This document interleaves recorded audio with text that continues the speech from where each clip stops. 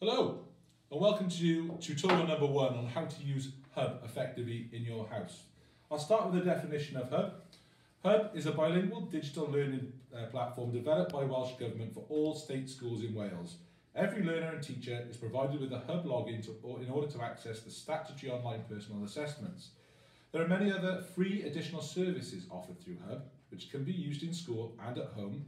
These include Microsoft Office, Google G Suite for Education, Encyclopedia Britannica, Just Too Easy, Flipgrid, Minecraft, and loads of other things that you might be able to use at home during these really weird times when some are at home and some are at school.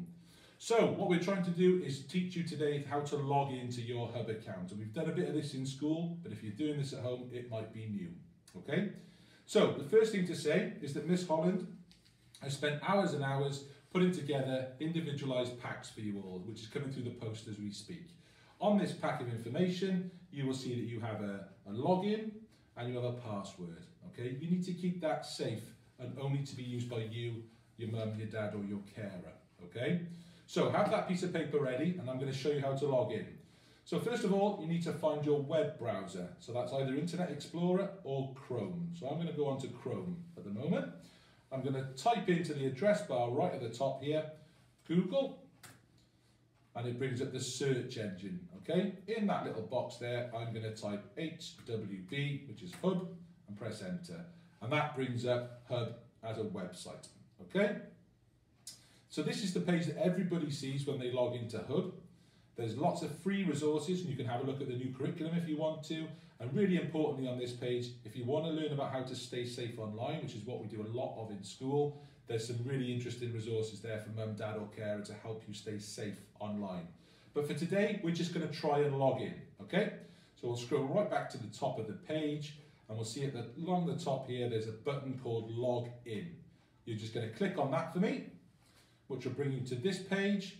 And then you're going to use your details on the letter Miss Holland said as provided to log in. Okay, so I'm going to type that in now. These are my details.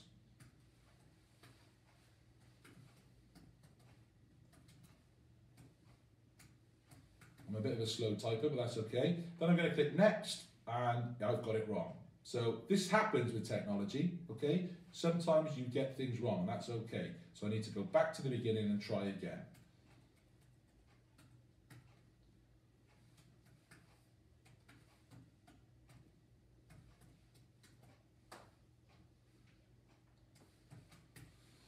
That should do it. That's better. So I made that correction. Then I need to type in my password, which is in the box over there.